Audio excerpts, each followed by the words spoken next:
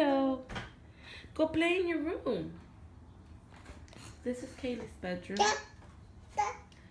It's still a little bit under construction, but this will be her bedroom, and then it used to be the storage room.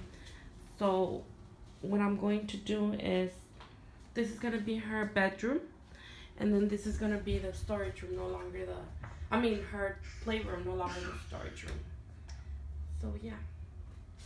So far right now, this is her bedroom.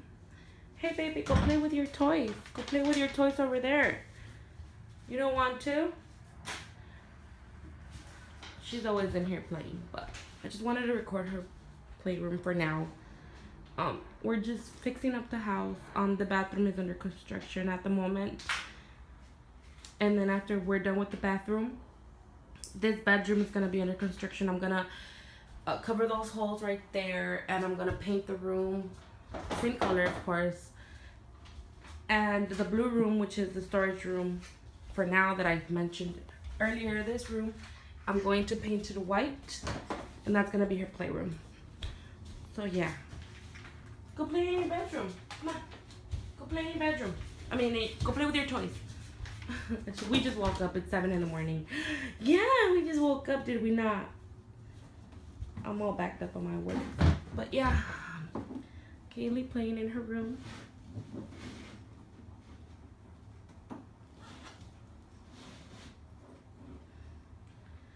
I don't know if every baby does this, but my baby tends to play with, like, instead of playing with all these toys she has, which, by the way, not all her toys are in here, most of them are in my room.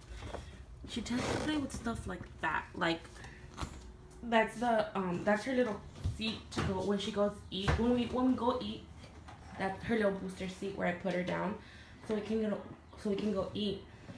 And she likes to play with stuff like that. It's weird. I was reading on my baby development book that every baby does that. They tend to play with stuff that's not their toys. It just sucks because we buy her so many toys, and 99.9% of the time she does not play with the toys we buy her. But come play with this. You want me to turn it on? It's touch sensitive. When you touch it, the lights come up. So yeah, this is her bedroom. Thank you for watching.